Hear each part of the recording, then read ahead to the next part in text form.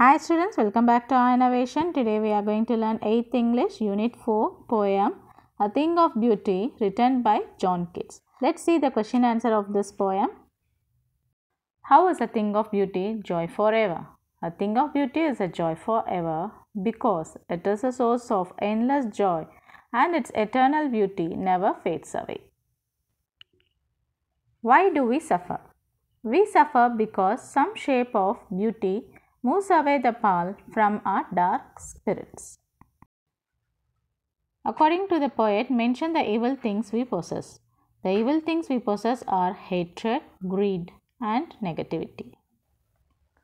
Choose the correct answer. According to the poet, a thing of beauty is a joy forever. Beautiful things never pass into the nothingness means that they never fade away. Will keep our work quiet for us means will give us peace and calm.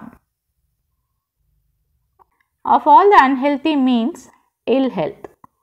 The sun, moon, trees, old and young are the things that remove the pall of gloom from our lives.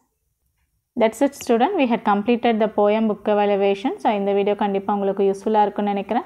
Unga friends ku share pannunga. Thanks for watching our video. Thank you. Have a nice day.